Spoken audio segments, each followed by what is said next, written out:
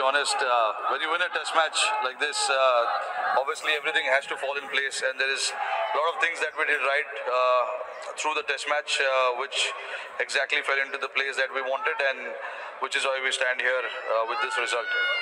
You could have started the series thinking about who's not playing. There were a lot of key players not playing. You look at the batting order in this series, there's Rohit Sharma and a bunch of young kids all around you. How did you overcome the fact that you were without a lot of match winners?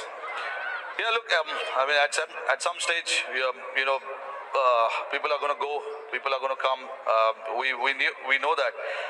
But like I said at the beginning as well, all these guys are probably short in experience, but they played a lot of cricket, wherever they played, and they do understand, how to play the game. It's just that, sometimes you got to nurture them and make them understand the situation of the game. That is what it's all about. And I can stand here and say that, these guys, when put under pressure, they responded pretty well throughout the series. There can be so many examples through the test matches where we were put under pressure and we came back pretty well. And a lot of the credit goes to the entire team for that. Whoever was in the situation, whoever was supposed to put their hand up in the middle, they did put their hand up, which was pleasing to see. The batters obviously made enough runs to win the series, but how good was the bowling? And it must have been enjoyable to just look around and see the bowling resources at your command.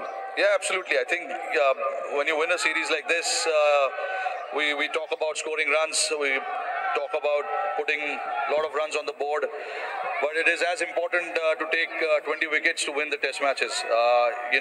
We came pretty close in Hyderabad, and then the next 4 test matches, how everyone, all the bowlers, came and responded and took the responsibility. Was pleasing to see. They wanted to make a difference. Anyone who had the ball in hand wanted to make a difference, and you could see that today. I've seen you in the past when Kuldeep was down, putting your arm around him and having long conversations with him. I'd love to know your conversations with him now that he's bowling as well as he's ever bowled before.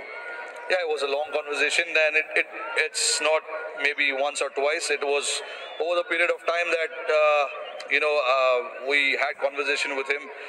Certainly has got a lot of potential. We know that can be match winner on his day. We saw in the first innings where chips were down a little bit, he came and bowled pretty well. He's got something about him which we all need to accept and be happy about, to be honest. And yes, like you said, after his injury, he had a knee injury a couple of years back, and he has come back, worked at NCA, worked with his coaches, and is putting a lot of body on the ball now, which is good to see. Most pleasing was his batting through the series. I'm glad you mentioned that. When I first asked you about Yashasvi Jaiswal, you were a little hesitant to talk him up. Now it's been the end of a series. He's made 700. It's been a fabulous debut. Tell us a little bit more about this young man. Yeah, I can talk about him now. But again, guy's got a long way to go.